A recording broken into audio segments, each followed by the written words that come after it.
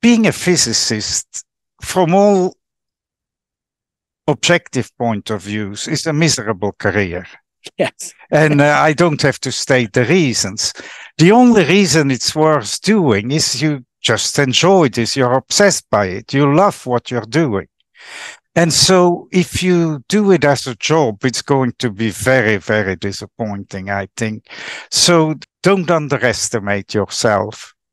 Until I went on this crazy adventure of Amanda and IceCube, I always lived with the insecurity that I didn't belong to the circles I moved in, which I think must be true for almost every graduate student. Just get over that.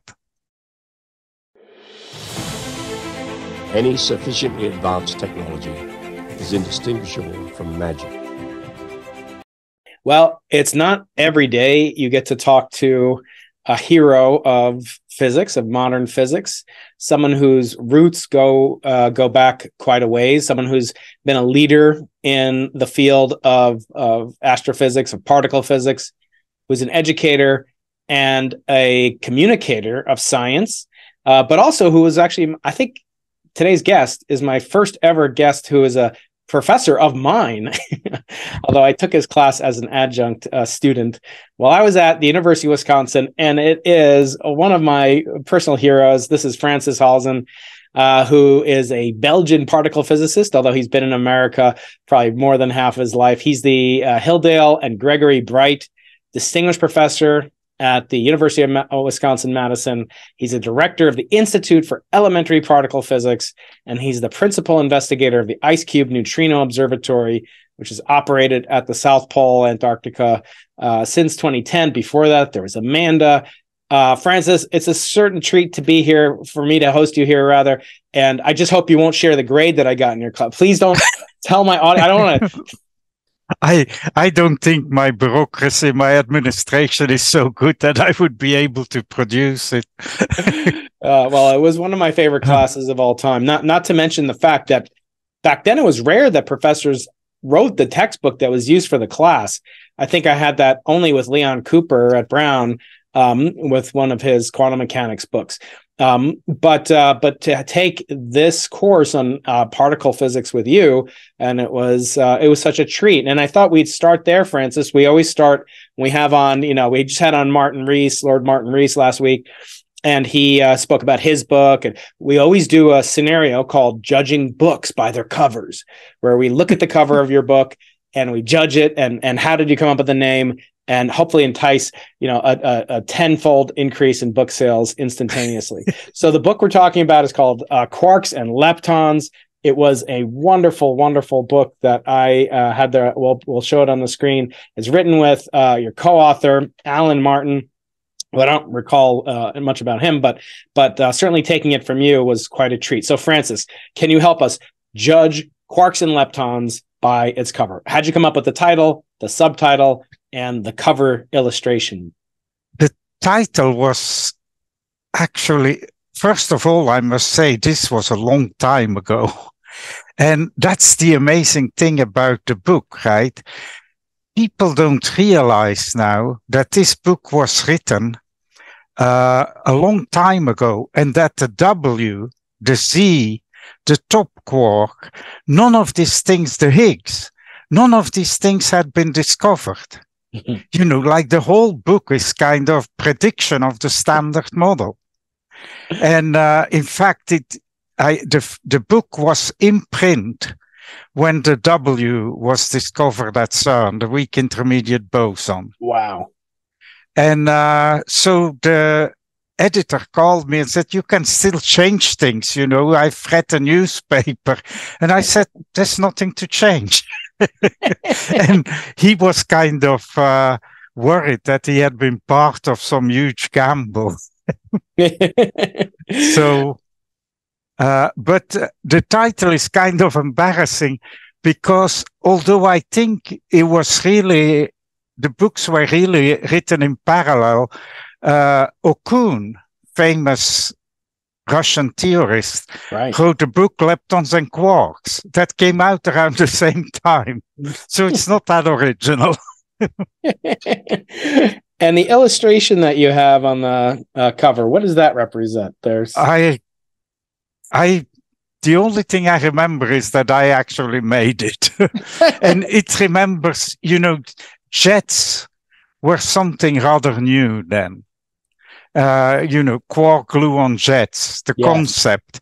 And so I know that it represents like a jet made in deep inelastic scattering or something like that. Right. It's amazing that I cannot remember. No, I think that rings true. And actually, we have had on past guest Frank Wilczek many times. And he cites that, the discovery of jets, at least, not by IceCube or anything personally, but he cites that as the kind of signature achievement of his career and of work that particle physics as a community has led to. And I wonder, if we could pivot from this wonderful book, which I learned a great deal from, and I still make reference from when I have the task of teaching to young people as well as your style. So I want to first take a step back. It is rumored that you knew Lemaitre, the famous Belgian Catholic priest, the progenitor in some sense of the Big Bang. Is that true, Francis? I barely knew him. He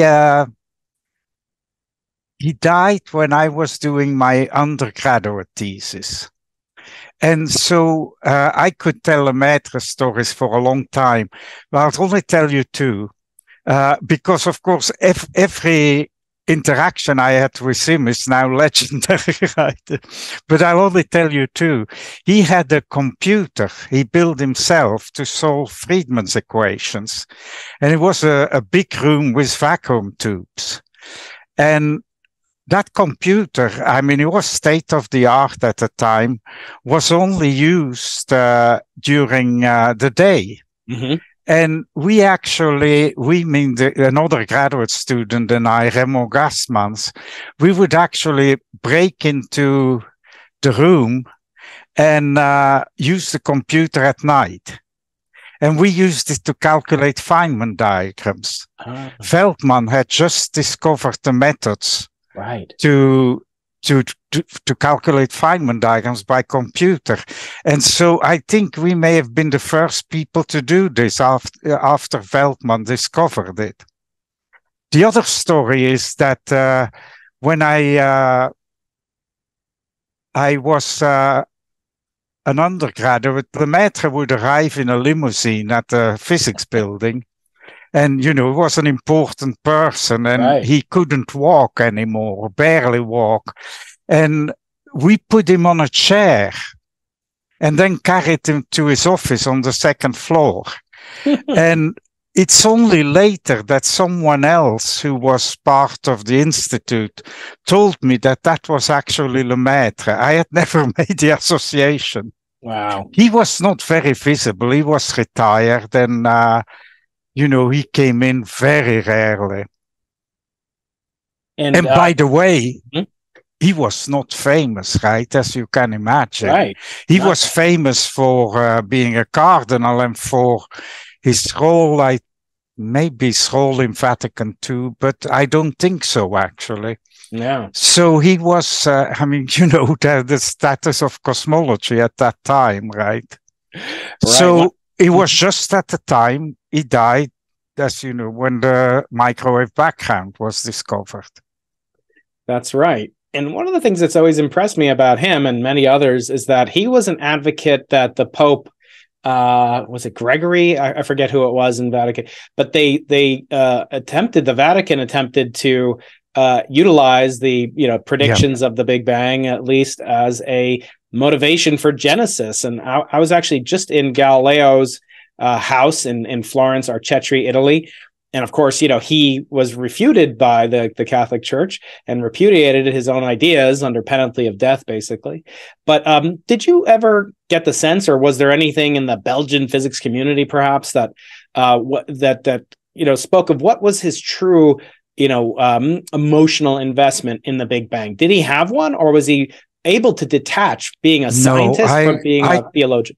Yeah, I cannot tell. I was not I never got any class. He basically was at the end of his life. And so we had really no interactions scientifically with him. But the fact that he denied that the Big Bang had any connections to creation, that's, I think, well documented. Mm-hmm. If you read his there are a couple of biographies of his, which I've read, of course, and they clearly document that he didn't make any connection to religion. Mm-hmm. And when we were getting ready to start recording today, I wanted to kind of get your, take on the obligations of a scientist in terms of what he or she should do, quote unquote, should do. And I think, Lemaitre certainly took that role seriously, but he had so many hats that he was wearing, pontifical hats maybe, and science hats. But what's your philosophy? We'll come to more kind of big picture questions later after we review IceCube and your career. But what is your view of what the obligation, if any, that a scientist has to explain things to the public? And then do they have to kind of be careful how they explain things because maybe the public doesn't understand what they're doing? Well, I think from this point of view, I am a very practical person. I don't think I'm on a mission of anything. And on the other hand, I think that given we are supported by the public to do our science, we owe some return to them. And, I have never turned an invitation to talk about my work to anyone, at any level, any student of any age. I always react positively to an invitation to discuss my work. And that's, I think, an obligation we have. Beyond that, I think it's very dangerous to, our expertise is science, and it's actually, even within science, it's a very limited expertise. And I think it's to the advantage of scientists that they stick to their expertise. And that's certainly something I always do. Yeah, I always say that, the problem that we scientists deal with is that sometimes we become political scientists and we start to delve into politics. No, that's not a good idea. And it hurts science, right? Because then science begins to look like something that it shouldn't be, and it's not.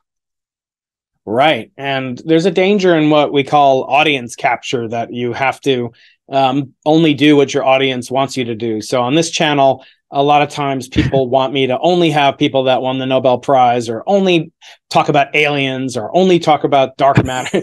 And I have to be very careful because I get a lot of attention from the videos that are popular, but that isn't necessarily the totality of what I think a scientist should be interested in. So anyway, I think you're absolutely right. And I want to ask you, first, if we can go back to maybe a moment in your career that was a little bit, maybe perilous. I remember being in Madison, as you know, from 97 till Peter Timby, my wonderful advisor, who's been a guest on the channel. So you're my second guest from the University of Wisconsin-Madison, the great Badgers, cheese state, Dairyland state. So I had nothing but fond memories of being there. When I had Peter on, we were kind of, speculating on the notion as a scientist to deal with uncertainty. And I remember you preparing to build and starting to build up Amanda. And it wasn't just the technology. It wasn't just the theory. It wasn't just the science. It was the people. It was the team that you built, which is unrivaled. And it seems to me you've been working on this for so long. Was there ever a time that you had doubts in yourself, that the funding would come about, that you might not succeed as you've done so spectacularly well with IceCube? Did you ever have a moment of panic that you just were so terrified the project might not move forward? The whole story was a story of panic. You got the right word. From the beginning, when people thought that this was a very cute idea, but that it wouldn't work. Well, that's what we thought too. So, but it kind of started as a, as a game. It didn't cost that much. We were piggybacking on the South Pole infrastructure that already existed to a large extent. But then NSF started to fund the project. I actually borrowed a lot of money from the University of Wisconsin, and I was deep in debt to both NSF and the university, and we had never seen a neutrino, not an atmospheric neutrino. Mm-hmm. And of course, it's because we really didn't know whether turning ice in a Cherenkov detector was possible. It took us like a decade to figure out what the ice was like. We couldn't put it in a test beam at Fermilab. And so, the most exciting, among all the panic moments, the most exciting moment was not when we discovered cosmic neutrinos, but when we finally observed atmospheric neutrinos, because that I felt we have delivered. Now it's up to nature. And even afterwards, I thought, if a scientist, the English like to gamble, right? Scientists wrote an article that gave us 6-1 to discover cosmic neutrinos. Against, of course. And I remember not feeling very well when I read this. But then I always thought if we build something that unusual, we'll do something interesting. The big surprise, actually, is that we are doing neutrino astronomy and not something totally different. We do different things as well. But the other moment of panic is when we finally got the courage to publish in Science that we had detected cosmic neutrinos, and weeks later we were declared Breakthrough of the Year in 2013. And I must say that was also a moment of panic. And I remember the press conference, and the only thing I thought about is, how do we run this backwards if this happens not to be true? Right. And I lived with that panic for quite a long time. In fact, it's only now that we see sources, right, since 2017, that, I sleep better at night. Well, that's a 30-year journey to. But this was a wild ride, right? This whole story of ups and downs, and yeah. So, what was the role of the South Pole in this? Could it have been done somewhere else? There are alternative approaches, but none even closely related in success to what you've achieved. So no, that was it's a unique opportunity because you need clear ice. Clear ice exists elsewhere, but you have to build a sophisticated detector in a remote location, and without the South Pole stations, I mean this would not have been possible. Remember, we started in a very modest way, and nobody would say, we always wanted to build a kilometer cube detector. Can you imagine someone saying, Halzen wants to build a kilometer cube detector. Let's build a station somewhere above a glacier in Greenland and give him the opportunity. It was pure serendipity that these two things came together, the clear ice at the South Pole and the station being there. Nobody would have built it for us.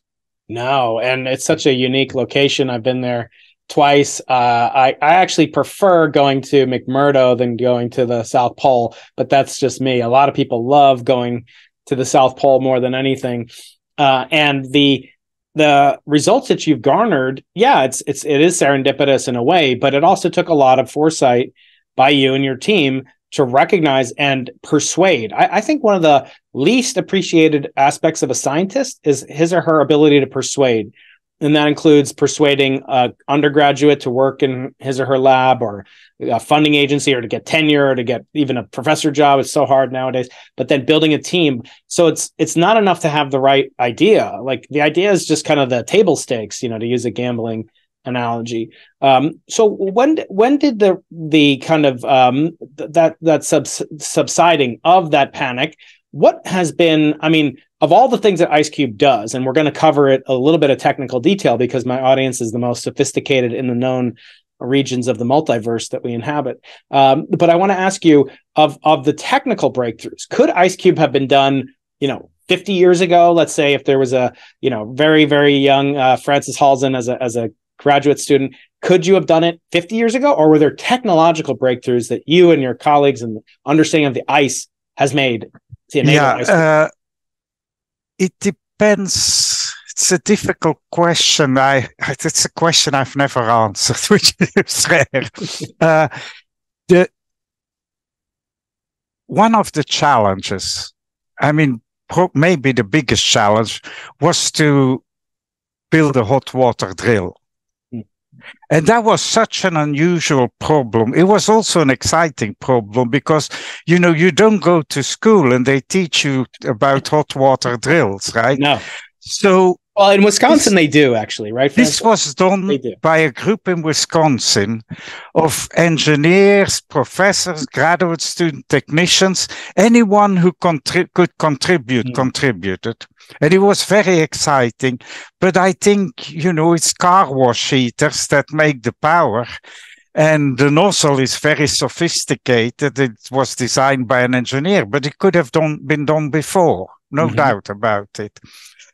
I am not so sure about the data acquisition because, of course, we could have used the Amanda technique of just sending analog signals over the cable that brings down the high voltage, right? That powers the photomultipliers.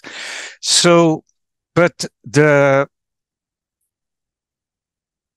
data acquisition of IceCube is a bit more sophisticated. We capture the signals in the ice, transform them to digital, and then transmit them.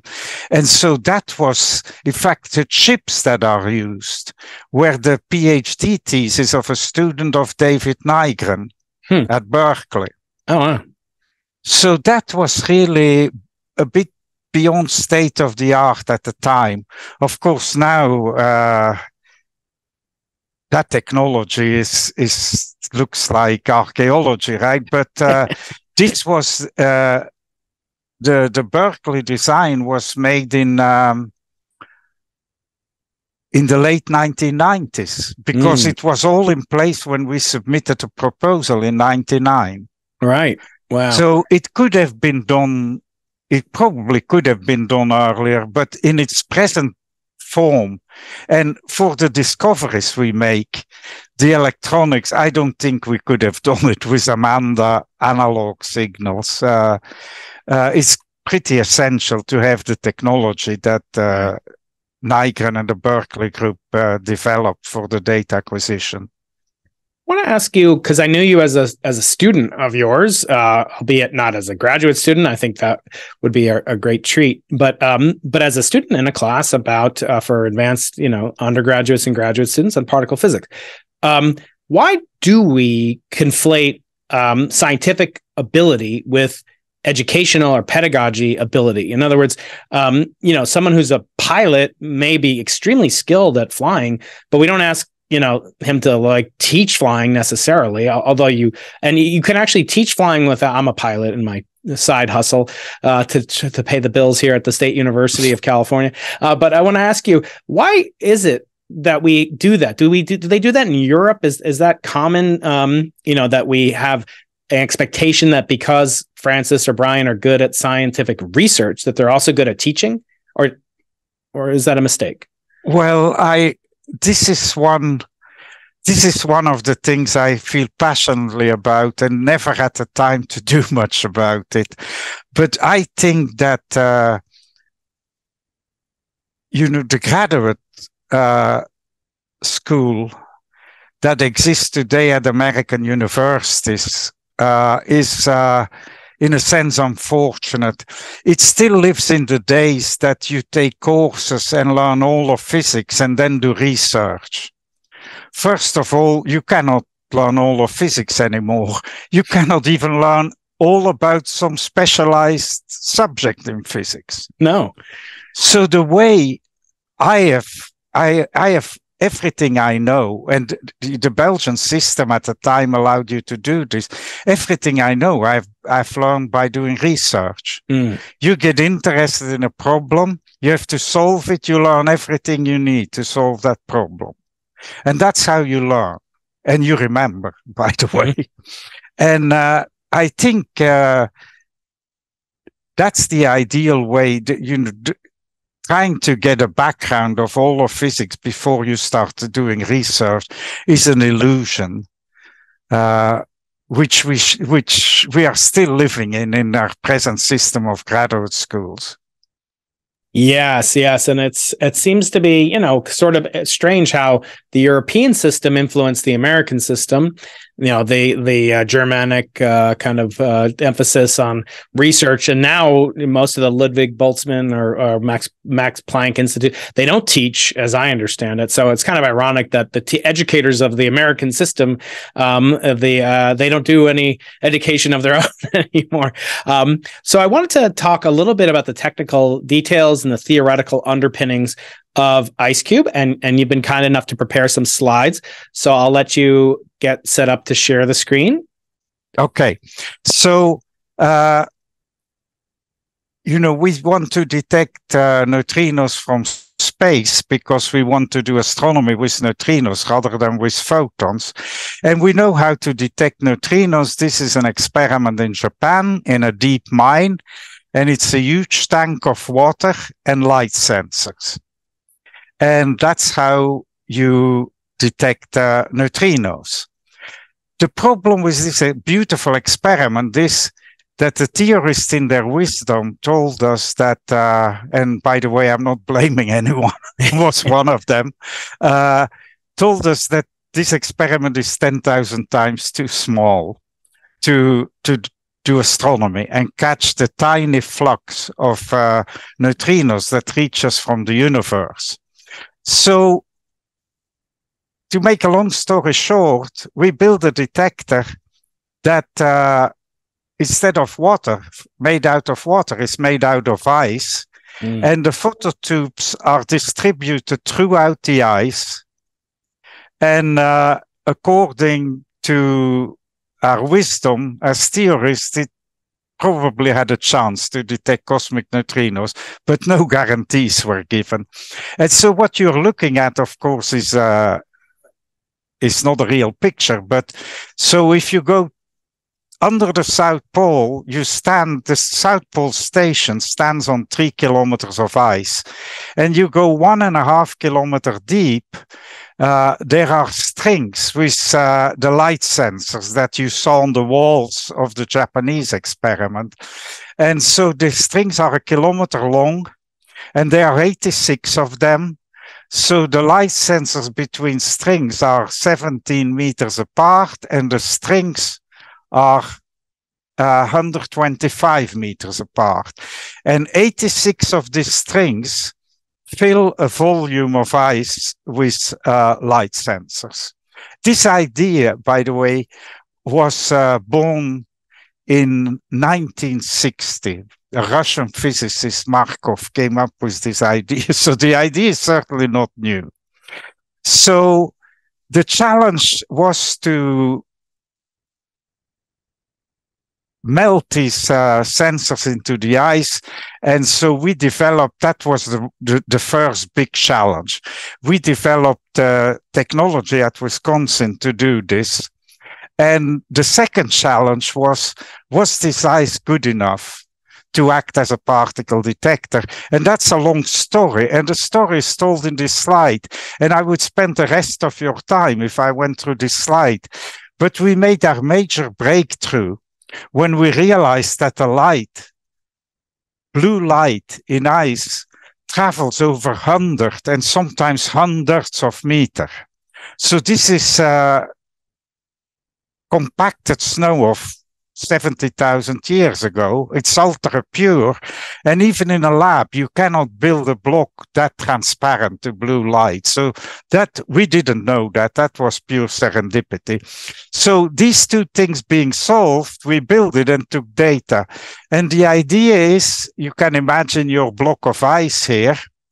And you can imagine that it's like 1.5 kilometers deep. It's dark. So what we do is we look for particles coming through the Earth, and only a neutrino can come through the Earth, nothing else. And that neutrino not only comes through the Earth, it comes through your detector. But occasionally, like 1 in a million, will hit a nucleus in the ice, a nucleus of hydrogen or oxygen, and make particles.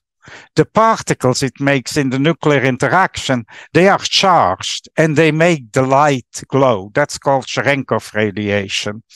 And if this is a muon neutrino, then it makes a particle called the muon, and it travels for kilometers in the ice. So that muon you can detect from 50 meters to, at high energy, 50 kilometers away. That's not quite practical, but you get the idea that your detector is bigger than what your instrument. And the other thing is you have a telescope, because you not only detect a muon, you can point it back, because the muon travels at the speed of light almost. Mm-hmm. And the light in ice travels at 3/4 of the speed of light.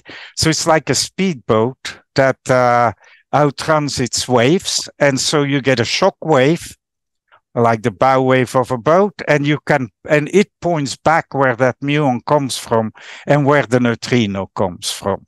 Right. So we built a detector, and here you see an event. This is a neutrino that comes 11 degrees below the horizon and streams through the detector. It deposits inside the detector 2,600 TeV of energy. So you must remember the highest energy beam at CERN in Geneva is 14 TeV. So this particle deposits just inside the detector 2,600. And by the way, I mentioned atmospheric neutrinos, which are background. This event is much too heavy to be produced in the atmosphere, much too energetic. And we can do astronomy these days with about 0.3 degree resolution. If you didn't get a picture, here you see on our online display, you see the muon going through the detector with the speed of light slowed down by the computer. And so that's the method. And so what we did is we measured neutrinos from the cosmos. And you see here, this is the energy that the detector collects in neutrinos from the cosmos, and as a function of the energy of the neutrinos. And the data points you are looking at are electron and tau neutrinos. And this actually is the flux of the muon neutrinos measured.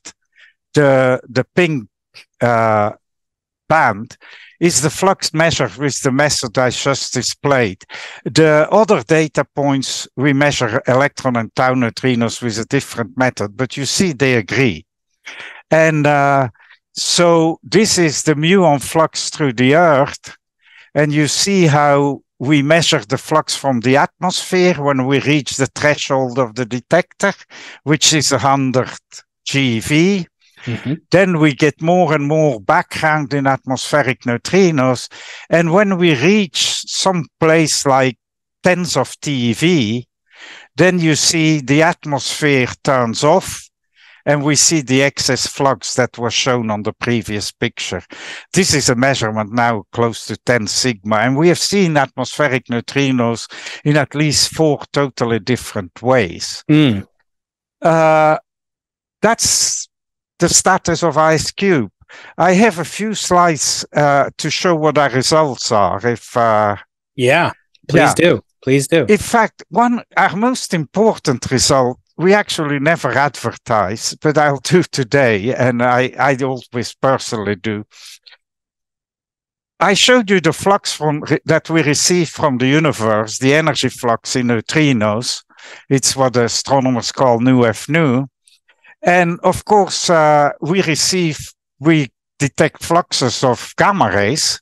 Here you see this peak, this huge peak, that's the CMB, very familiar to my host. And then you go through, it dominates the universe. Then you go to different wavelengths of light. This is ultraviolet light, X-rays, gamma rays. But then the universe turns opaque to gamma rays. It turns opaque to gamma rays because they cannot make their way through the microwave background.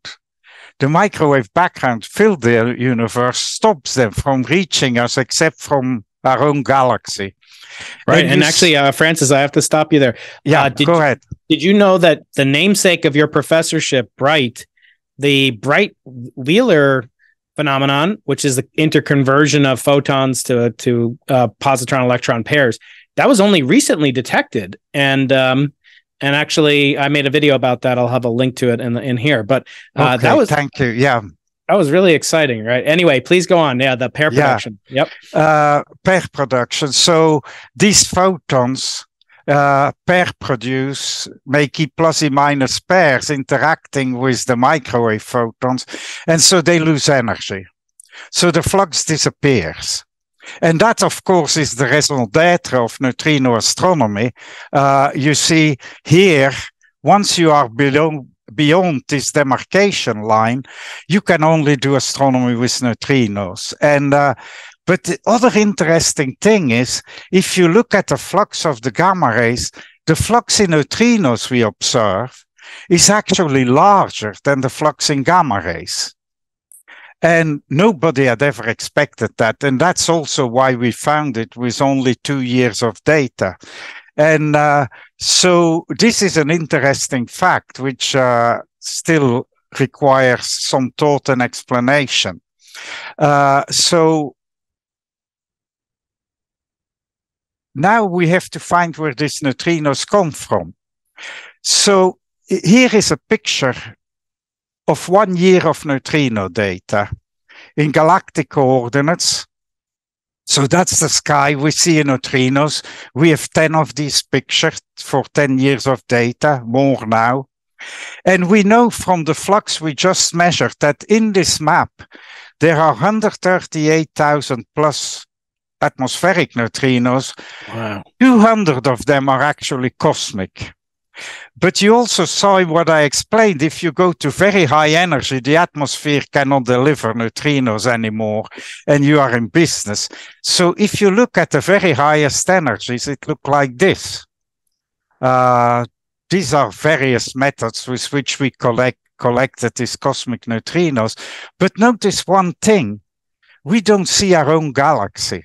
Now, in any other wavelength of light or any other way of doing astronomy, the first thing you see are the sources in your own galaxy. We don't see those.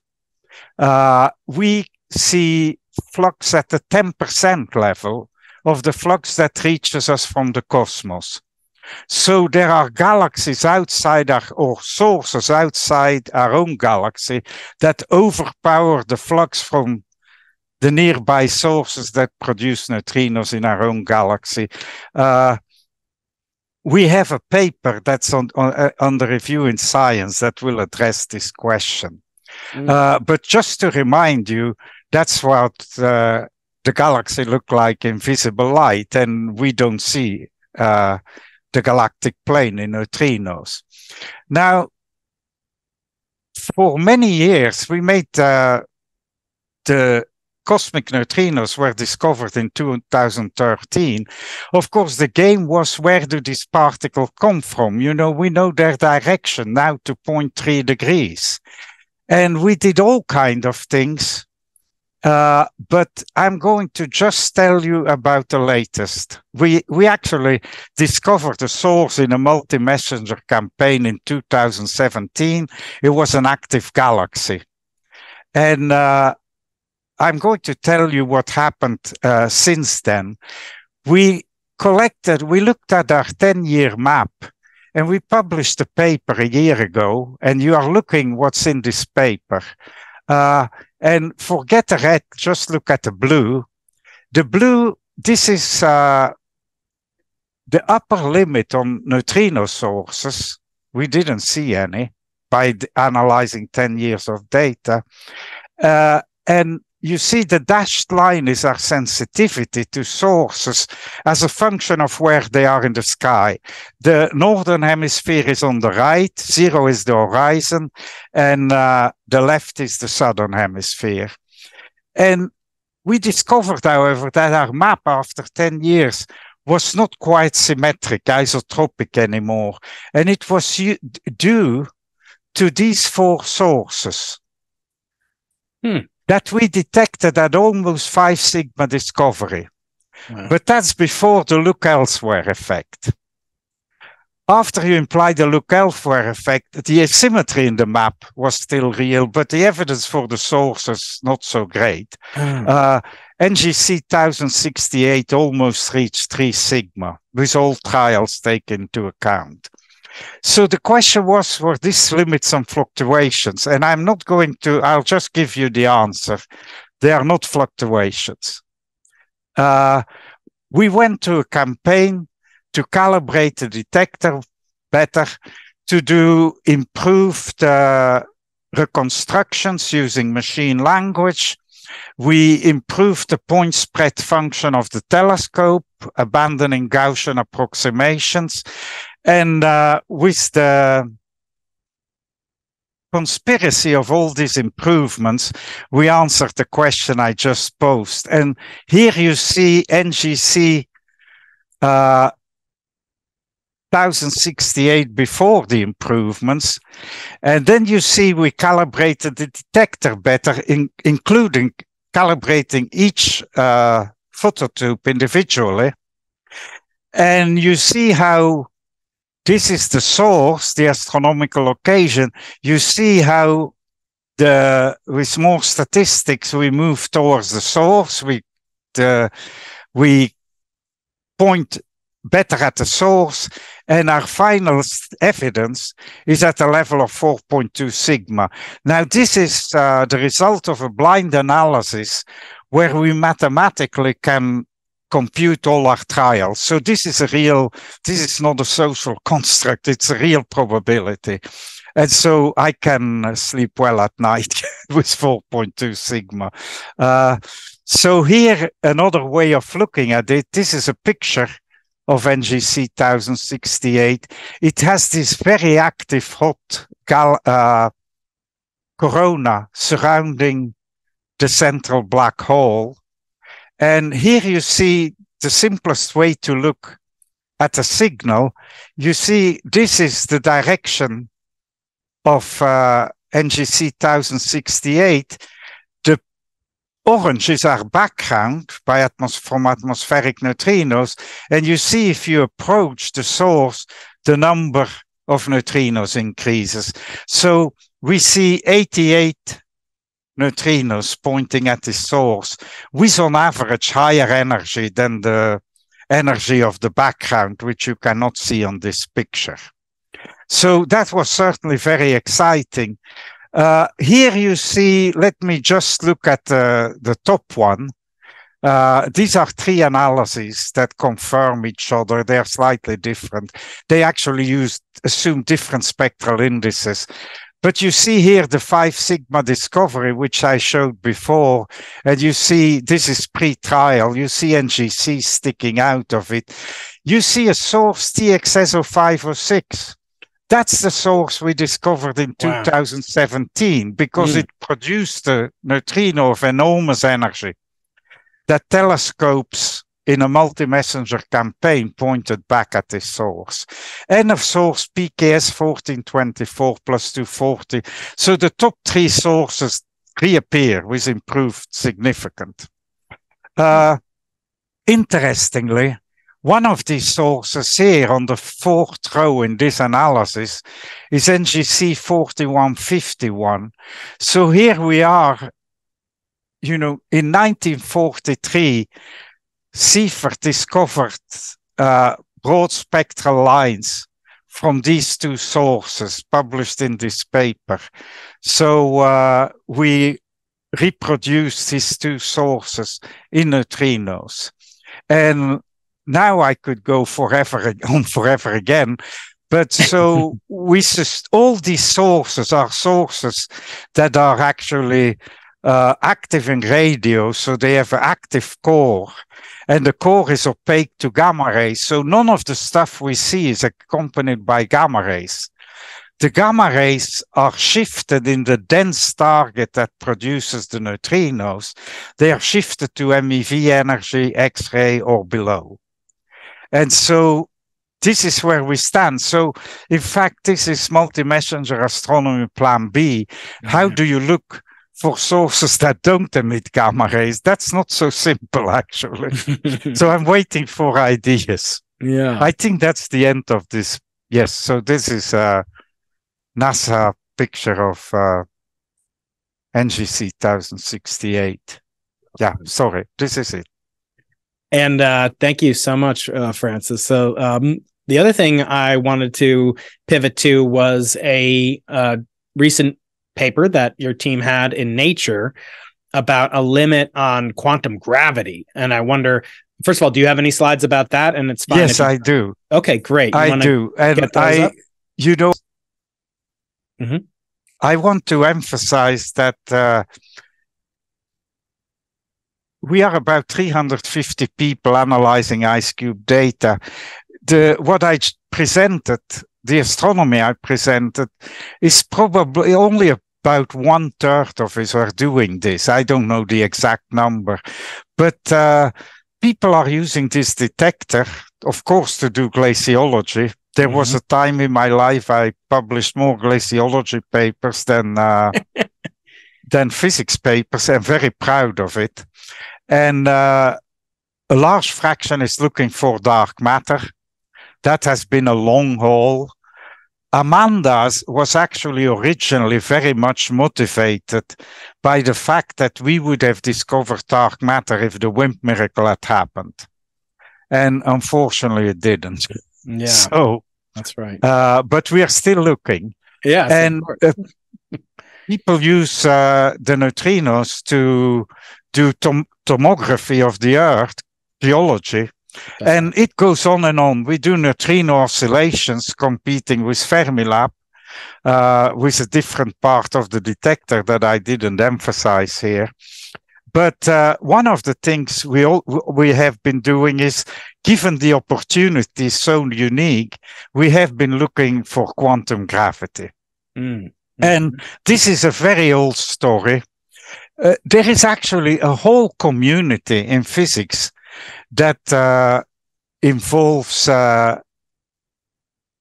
looking for quantum gravity, which is kind of married to the alternative, which is looking for violations of special relativity.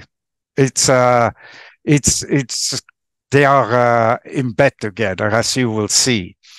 But it's easy to explain. Our neutrinos have a mass. We detect them over cosmic distances with enormous energies compared to neutrinos we make at accelerators. So the fact that they have these tiny masses is very important for physics, but it's totally irrelevant here. Our neutrinos are like photons. And so if they travel through the vacuum from the sources far away to here, and even though they have a flavor and oscillate into each other, by the time they arrive here, they arrive as packages of electron, tau, and mu neutrinos in equal numbers. So this is boring. Unless this thing happens, and I wrote an article 2 decades ago, and a German artist made this picture. And what does it show? Well, it shows what the vacuum that our neutrinos travel through looks like if you marry quantum mechanics and gravity. And so if you marry quantum gravity and quantum mechanics and gravity, you know, the sheet that matter transforms that Wheeler always talks about, that sheet now has quantum fluctuations. Yes. And so this is a picture of what a vacuum looks like, our daily vacuum we live in now, what it looks like when it has quantum properties and quantum fluctuation, which it does have to have. The problem is that in our present vacuum we live in, they are suppressed by the Planck scale. So they're tiny. And if I transform the Planck scale in a distance, they're 10 to the minus 33 centimeter. So you need neutrinos or photons with wavelengths of that magnitude to become sensitive to these fluctuations. And we do. And we already were aware of this and set the first limits with Amanda. I don't know if we want to go into that much detail, but we should. Yeah, I mean, the audience loves to hear the details. How do we look for this? I mean, clearly, our experiment, is ideal to look at these particles traveling through these quantum fluctuations over cosmic distances. That's how we get sensitivity. This effect is very small, but we can build it up by having the neutrinos travel for a very long way. And so what you basically do is you test whether the particles satisfy the classic special relativity dispersion relation, E square equal P square plus M square. And that's the property of these neutrinos when they travel through just vacuum. The M square doesn't really matter at our energy, but this relation between energy and momentum is modified when the neutrinos start to interact with they start to feel this quantum fluctuation, and that we parameterize as a power series, a sum of n equal 1, 2, 3, and so on, a distortion in energy that's characteristic of the Planck scale. So the quantum gravity scale, or the scale of the violation of relativity, because you see, E square not equal to P square can also be caused by violating special relativity. So we look for terms like that when the neutrinos propagate. And so it's a few line calculation. So what actually happens? What happens is that particles with different energy now begin to propagate, violating to a different extent this E square equal P square relation. And so the particles with high energy get a time delay proportion to particles with lower energy. The ones with high energy interact more, so they get delayed. And the time delay is given by the power of the term you're investigating, this power series. We typically look for n equal 2 term. And then so we look for a term of time delays that are proportional to the energy square. And so, but the time delay builds up the larger distance you look to the source.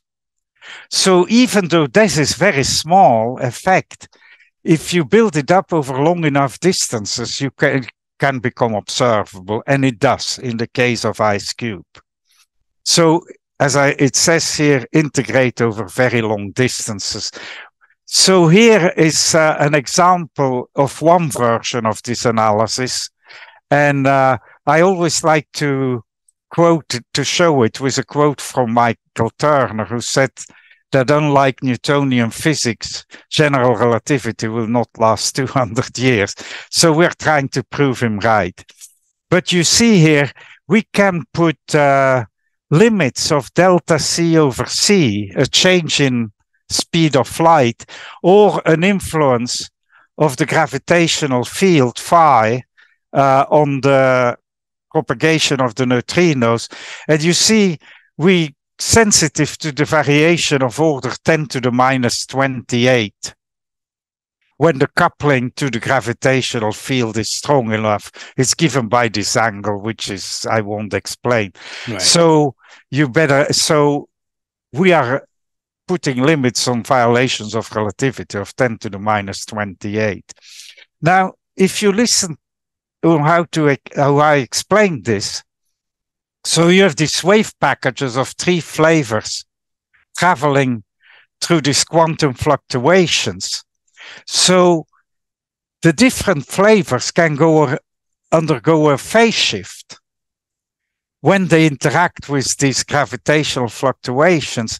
And that creates flavor oscillations made by the interaction with this field, with this quantized field. And that can violate the prediction I made 2 minutes ago that we have wave package of equal flavor arriving. And so what IceCube now does is and that the paper we recently published was one version of this. Mm-hmm. So this is the number of tau, mu, and electron neutrinos in the beam. So we have to discover this red dot. If we are anywhere else in this plot, we have discovered something. Lorentz violation, quantum gravity. You can interpret it any way you want. And so our present, this red dot with our present measurements of the 3 flavor scenario as a systematic error, which is given by this butterfly.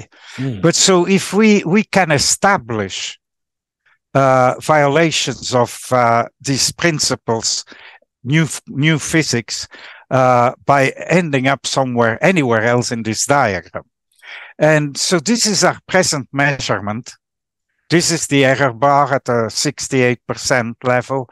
And we are doing a dedicated effort similar to, or even bigger, to what I explained for finding the sources of the cosmic neutrinos, to squeeze these error bars. We are actually going to put in new strings upgrading the detector in the season 25-26, which among other things will exactly focus on making this a small ellipse around the red dot, and hopefully maybe not. So we will see. But this is a high priority of the experiment. I have 2 more slides to remind you of a fun fact. You may remember that the opera experiment discovered a violation of relativity many years ago now. Yeah, it was actually the year before the Bicep 2 results came out, which made us very nervous that we made a blunder. Yeah, exactly. And you can see on this slide, there is another way to test relativity, which was pointed out by Glashow. That is, if your particles move at the speed of light c prime, which is bigger than the speed of light, they carry an excess energy, mc prime square minus mc square, and that extra energy they can radiate away. And that radiation, for instance, can come out as plus or minus pairs. But when they radiate away their energy, it means they lose energy.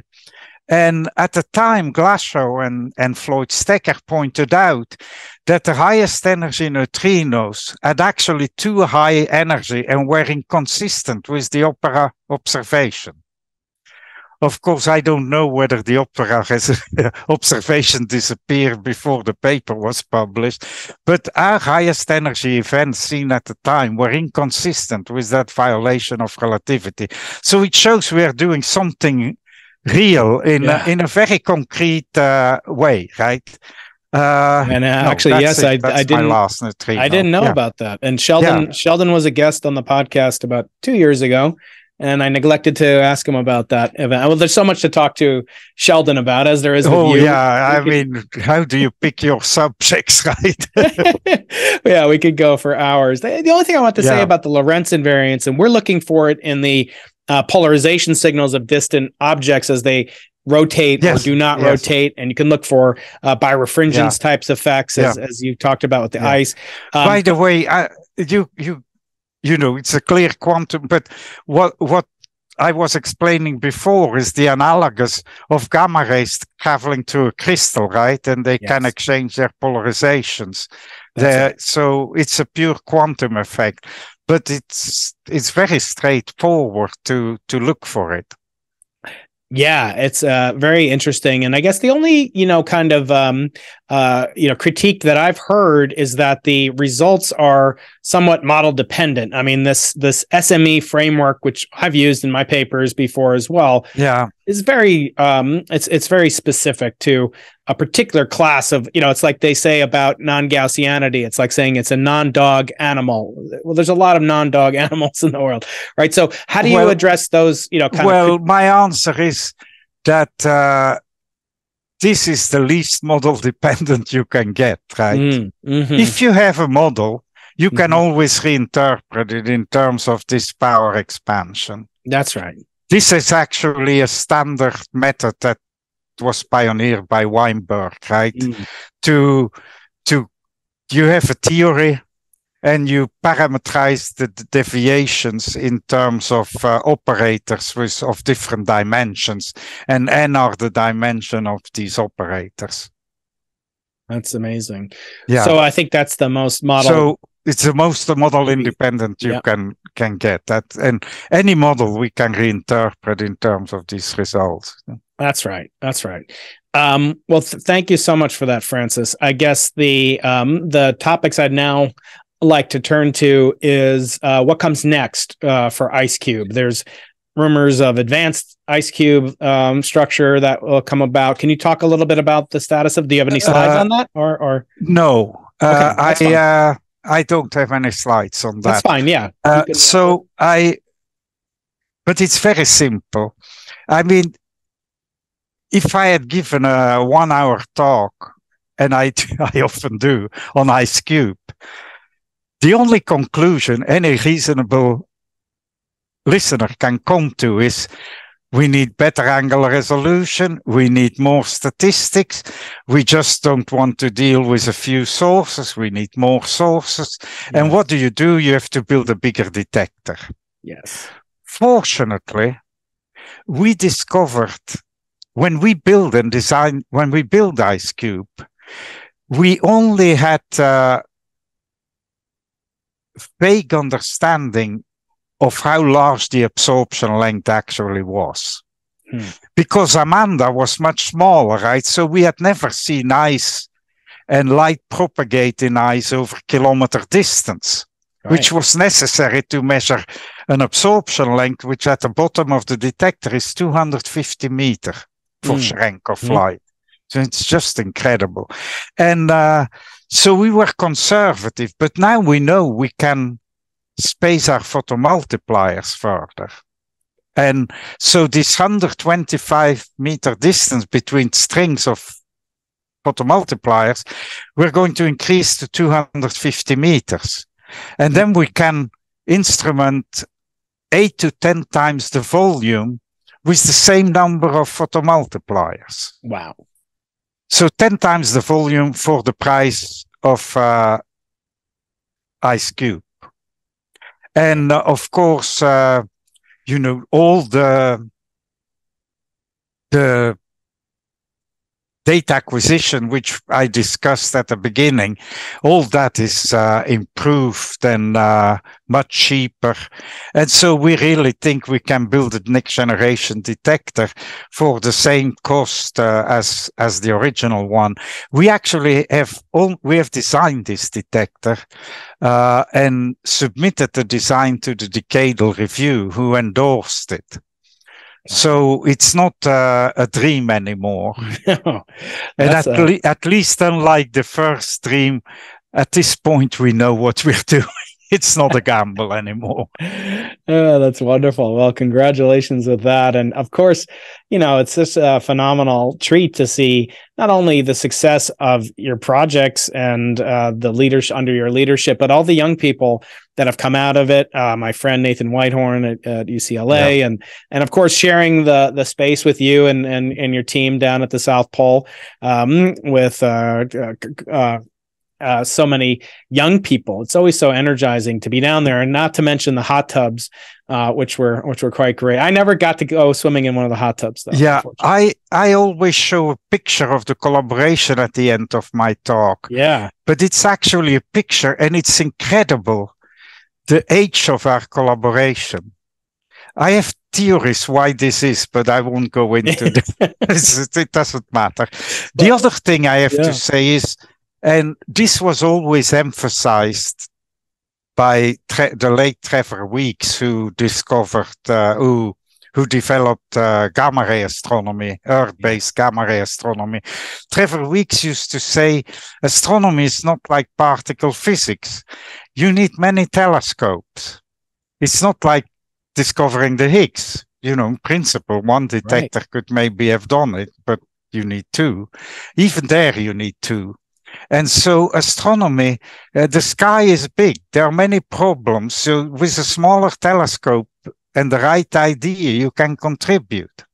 Yes. And so people picked, I think the biggest compliment to IceCube is that people are now planning and building detectors, building in Lake Baikal, building in the Mediterranean, building off the coast of Vancouver in Canada, and planning a detector in China. Yeah. So there are many more to come, I hope. It's truly breathtaking and inspiring to me as one of the 5 or so co-leaders of the Simons Observatory, which is equally sized and is also hoping to shed some light, no pun intended, on neutrinos and their role as dark matter and as a very important budget and energy budget constituent in the cosmos. So, Francis, we speak a lot on this channel to young people, graduate students, postdocs, undergraduates. And one of the favorite parts of the show is when I ask kind of non-scientific questions, which I call the existential questions, or the final 4. And I'd be honored if you'd answer some of them, if you don't mind right now. I am fearless, but I'm probably not a good, or certainly not a typical subject for this, but let's go. There's no typical subject. So yes, let's go into the impossible, the final 4 questions I ask. So they typically have to do with the distant future of both yourself and of humanity, perhaps.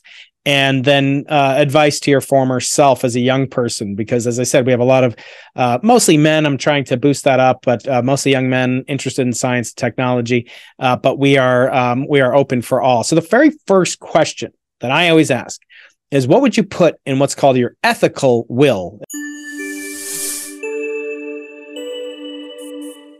In other words, what would you like to impart as wisdom that you've learned? Not scientific necessarily. It could be anything. It could be to your children, or great, grandchildren, or many, many generations down the line. What piece of wisdom guides you, if any?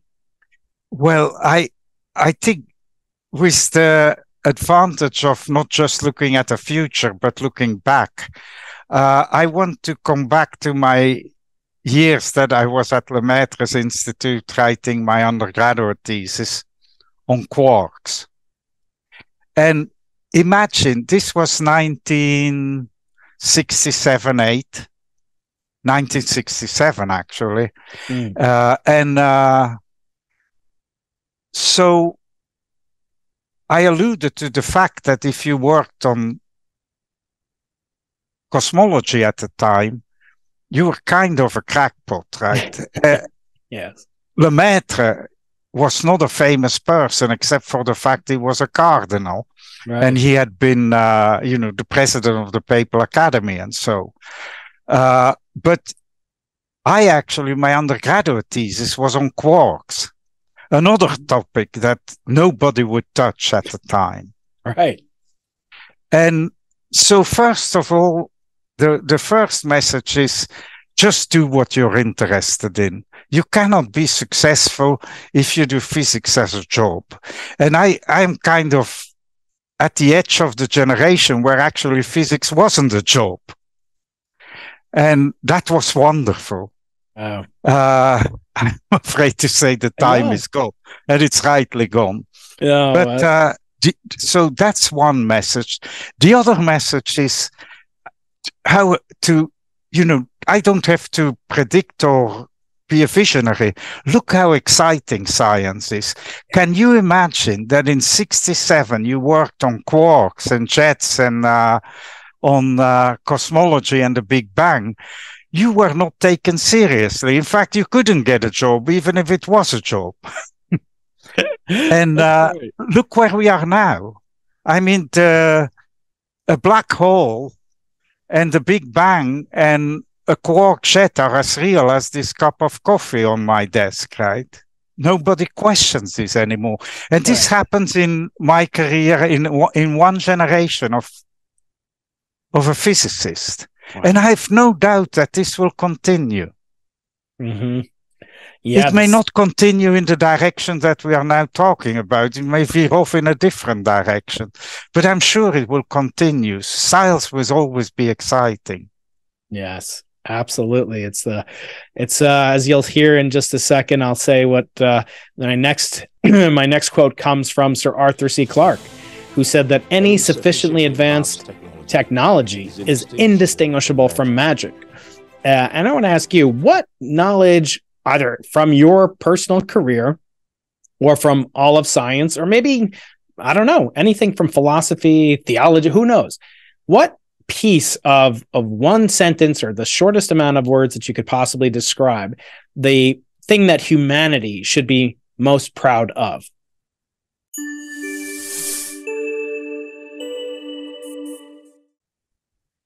Well, I always limit myself to the expertise I have, and not just humanity. My generation should be proud of what we just talked about. Yeah. And that's something to be very proud of, I think.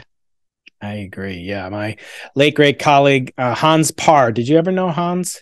Did you ever meet him? Yes. So he was a great influence on me. He said that the general relativity, which is part of some of what we've talked about, was the pinnacle, not of just science, but of all of Western civilization. And so I agree, a lot had to go into that. You had to have cooperation, language, there's a beauty, there's artistry, and there's also a hard technology. And the most important thing, which you keep emphasizing so rightfully, is people, and the culture of an experiment is so important. Okay. And people who are really obsessed with what they are doing, those are the ones you are looking for. That's right. Yeah. Next question, before the second to last question, is another quote from Sir Arthur C. Clarke. And he said, when a distinguished but elderly scientist says that something is possible, he is almost certainly right. But when he states something is impossible, he is probably wrong. So I want to ask you, Francis, what have you been wrong about, if anything?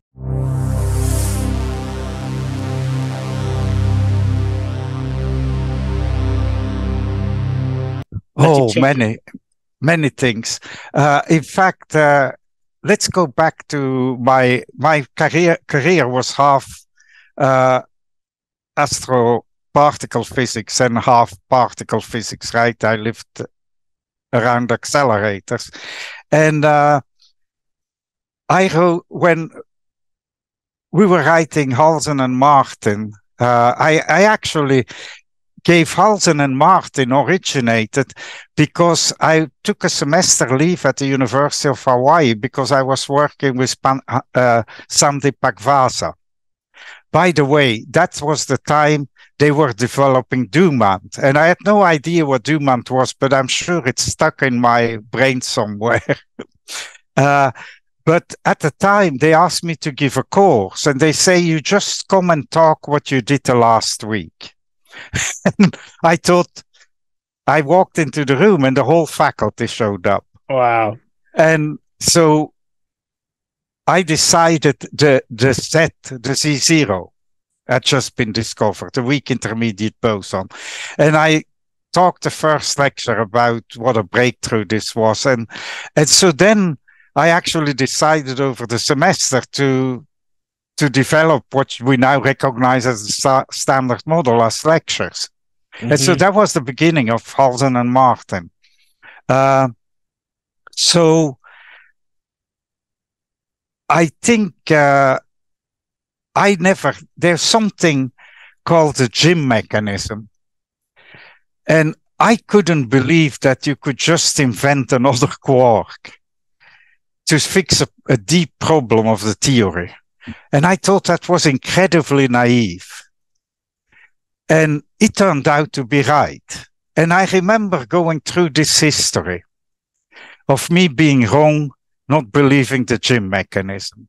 You know, Jim mechanism fixed the standard model with postulating that there was a charm quark in the theory. Right. And so it made a big impression on me in the sense that, you know, sometimes you shouldn't hold it against simple ideas. The simpler an idea, the more elegant. This was, in a sense, elegant. And my reaction was totally wrong, that something simple cannot be right in nature. That's simple. And so I learned a lot from that. It made a big impression on me too, because, you know,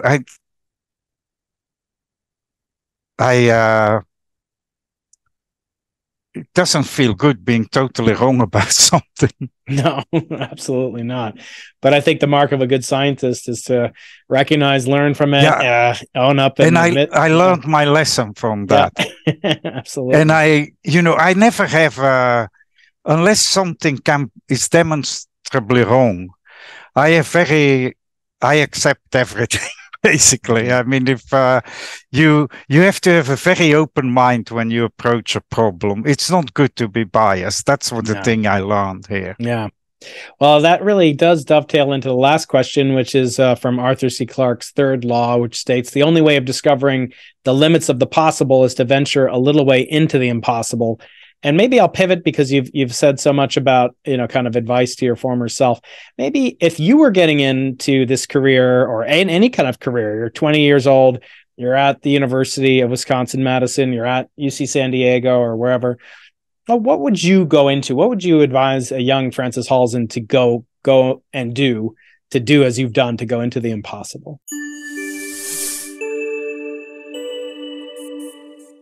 I already gave the answer to that. You go what you're interested in, unless you're obsessed by the subject. I mean, being a physicist, from all objective point of views, is a miserable career.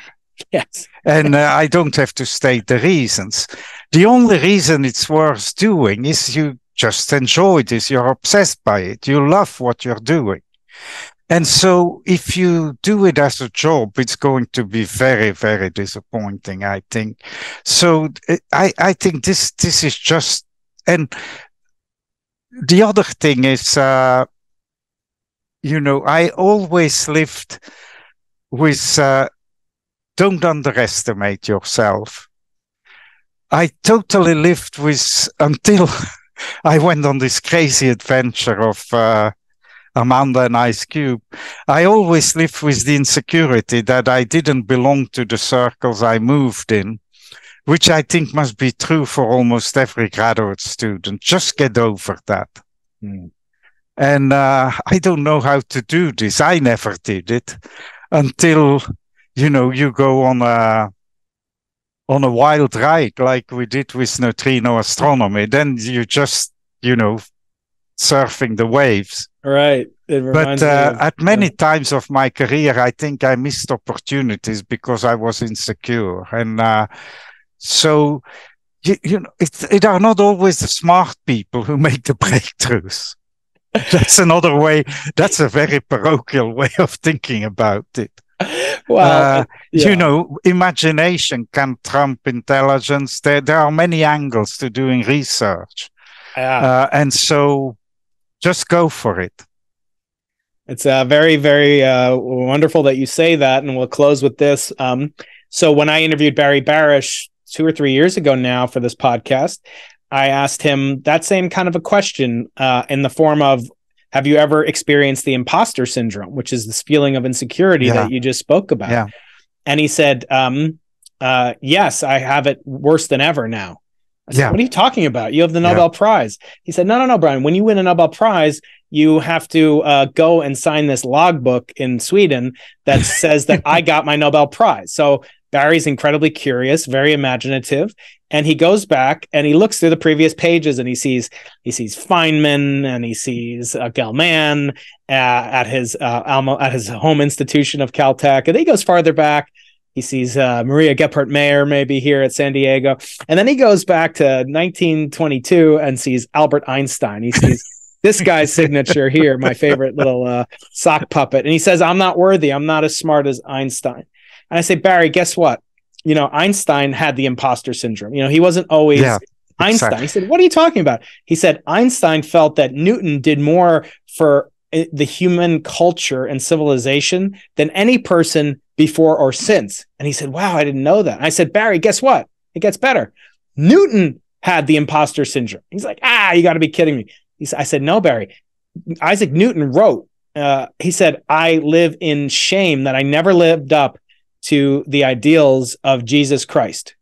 So we all have our imposter, kind of moments when we feel we're inadequate. And then he ended up writing, I don't know if you can read this, but I'll send you a copy of this book next time I'm out there. But Barry wrote the foreword to my second book, which has his interviews in it. And I hope someday I actually read it either on your webpage or somewhere. Yes. I don't think it's unusual.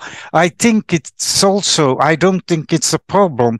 It's only a problem when it prevents you from doing things. That's right. That's exactly right. And I think you're right to have the courage and just, as you said, just do it. Well, Francis, you've been an inspiration to me as a scientist, as a teacher, as a leader, and as an author. And I'm just so glad and honored and thrilled that you were able to spend so much of your valuable time with us. Thank you so much. I hope we can see each other again. Maybe you'll come here in January and I'll go there in June, and we'll go and get some cheese curds on the Capitol together. It was a pleasure.